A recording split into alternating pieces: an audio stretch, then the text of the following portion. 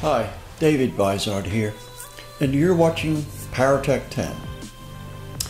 In this episode, and it will be up in the corner there, whatever that is, I'm going to talk about ignition systems. Namely, the MSD 6, I guess it would be. And I need you now to think about whether it's the good, the bad, or the ugly. Because I was using an MSD ignition system that cost me first place in an international race. I'd already set the lap record.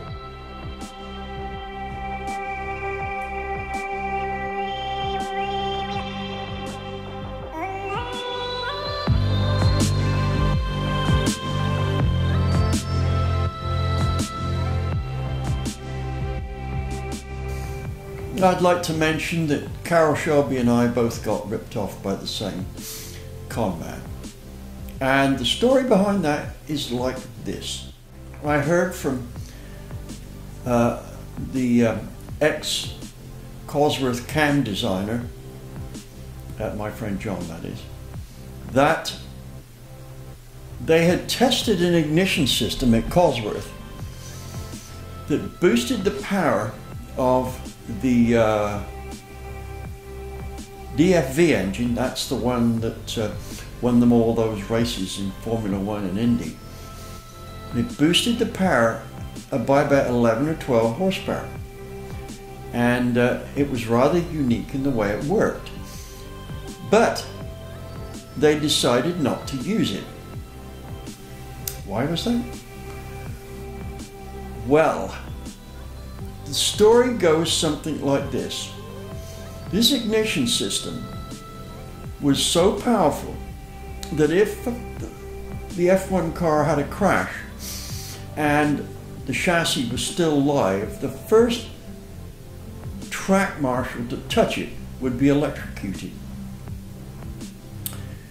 Sounds rather a powerful ignition system. Well, through hook and by crook, we actually managed to get hold of not quite the type that Cosworth was using, but one of the previous prototypes. In other words, we got hold of one that supposedly wasn't as good. I can't remember how we got it, but it was legit. We got it, I believe, from the inventor of it, who we never met. Anyway, this was 1974, and I was trying to eke out every single horsepower out of my Chrysler Avenger, right? It was disgustingly fast for a non-factory car. I was one of the few privateers in the British Touring Car Championship. Anyway, we had this ignition system, and we thought we'd just see how far it would throw a spark. And this was when we were testing on O'Selly's dyno in England. That's just outside of, O'Selly's just outside of Oxford. Anyway, the thing was, it threw a spark like a bolt of lightning. And I'm not talking about a spark this big. The spark was so big, we could fire a gap of something in the order of 2 feet. And when it fired, it made this horrific bang, literally like a bolt of, well, it was a bolt of lightning, a small one. And the boss, the guy that owned O'Selly, heard this down in his cell. Sorry, he heard it down in his office from the dyno cell. And he honestly had thought somebody was firing guns up there. That's how loud it was. And he was probably 30 yards away from it in his office and several rooms away. Anyway, we tested this ignition, and sure enough it gave us some horsepower, but only when we used it with very, very cold plugs. We finally got the best results when we used a surface discharge plug, as is often used in outboard motors. We ended up not using the system because of the same reason that Cosworth didn't use it. We suspected anyone who might touch the chassis of the car after I'd driven it into something might just get a very, very nasty electric shock. Now, what happened then, now let me think about this, this is a long time ago, 1974, is that the guy that invented this system got teamed up by a guy that ended up being one of the most cunning con men we've come across in a long time. And he decided that he could sell a slightly detuned version of this, and so he did. He started a company that started selling these ignition systems, safer and in a detuned form. Still worked very well. Basically what happened was it fired the ignition, then it put a huge current across the spark plug so that you had like a arc welder, and it continued to burn for about 80 degrees of crankshaft rotation, right? And it literally was a huge flaming ball of plasma. Anyway, but that's not the story that I'm going to tell here. At this point, we didn't have one other than the test one. But at the same time, I was doing a test on MSD's, what became their 6AL. And here's how it cost me a race. Are you still thinking about whether this is good, bad, or ugly? Because you need to, because it's not going to turn out good. Anyway, here's the deal. We tested our MS6, and it was one of the early ones, and I suspect in 1974, because they knew I was going to test it, it was specifically built with component quality checks in it, because they didn't want to ship this across the Atlantic and have it tested by a guy who was the most read journalist in Europe and say it's a piece of junk. So I suspect that it was the very best MSD6 or MSD6 prototype they could have. So we tested this on O'Selly's dyno, and sure enough it worked just fine. We picked up somewhere around about 3 horsepower. Right now that doesn't sound a lot, but races are won by the aggregate of a number of small changes that each produce a small increase.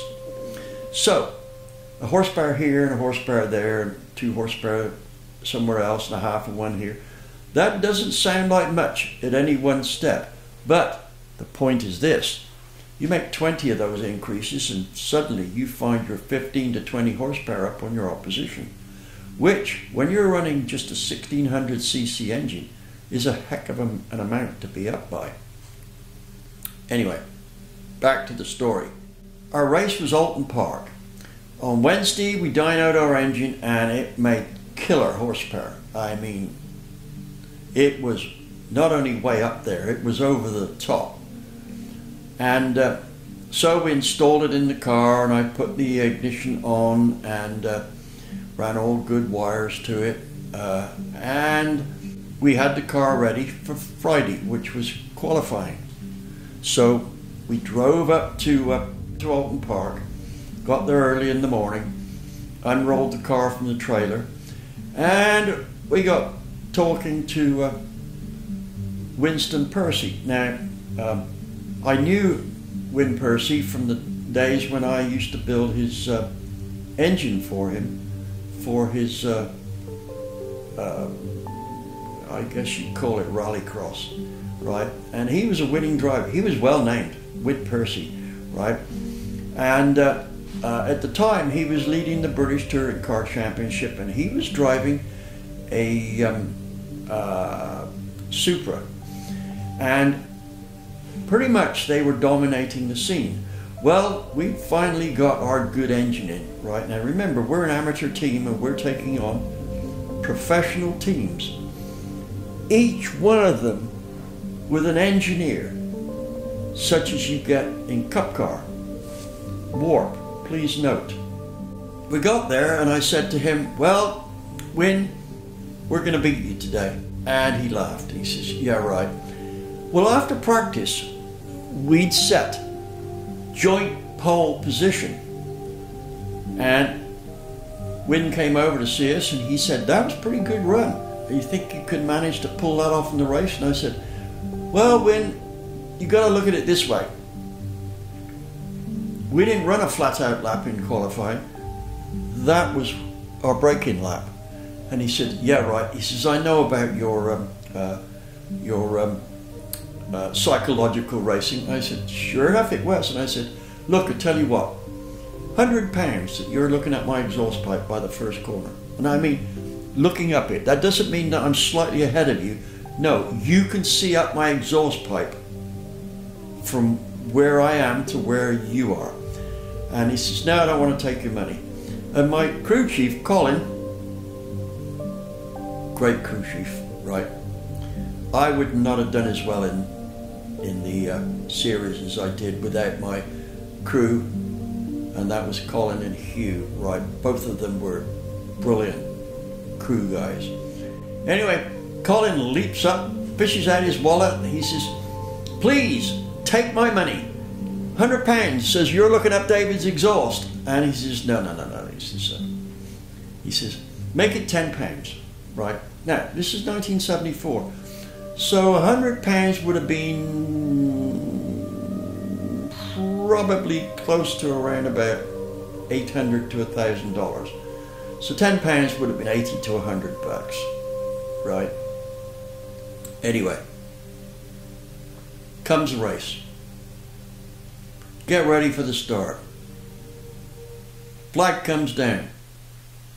At the first corner, he's looking at my exhaust pipe.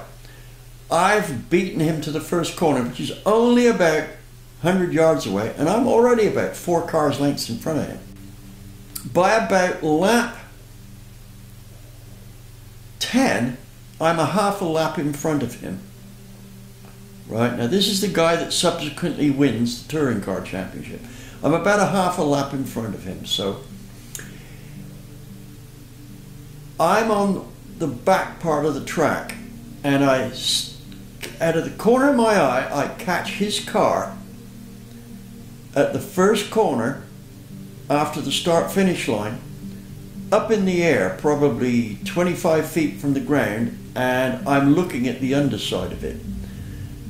There used to be a bank on that corner. It's not there now. I've watched some videos and it's not there, but there used to be a bank on it. He hit that bank and it propelled that car probably 40 or 50 feet into the air. And my first thought is, Jesus Christ, that's going to be bad. Well, you cannot believe how relieved I was when I finished that lap, came over the start-finish line and saw him standing on the bank, and he waved at me and gave me 2 thumbs up, which told me he was all right. But anyway, so off I go and I'm racing on, and I can't remember how many laps we had to do. It's probably 50 or 60, right? I'm setting a cracking pace here, so when I come up to lap the guy that's in second place, I can't remember who that was, I back off and I think, well, you know, winning is winning. I don't have to show everybody up this bad. But as the day went on, it got hotter, and I thought, wait a minute, when I come into a corner, am I detecting a misfire here, right? And I was. The misfire got worse and worse. And my immediate reaction is, it only does it in the corners, so probably something wrong with the carburetor. Now, in a British touring car event, you don't have time for a pit stop. You stop in the pits and 99 times out of 100, you've just given away whatever good chance you had of winning. Well, I was so far in front of the next guy, right, that we came into the pits, checked the fuel level and the float bowls for leakage or anything like that which may cause fuel surge, and went back out without losing first place. That's how far up I was, right? Anyway, the misfire got worse and worse, and eventually I got caught. Can't remember who by, right? Anyway, so while we were putting the car on the trailer, we had the hood off because we were still trying to find out where this misfire was. And the trailer was on a piece of ground that was uneven. And as I came up the ramp, so Colin, my crew chief, noticed that the coil wire from the MSD to the body swung slightly. The insulation got hot under the hood, and as it heated up it got softer and it moved, and the spark went from the coil wire, the high tension coil wire, to the body. That was our misfire.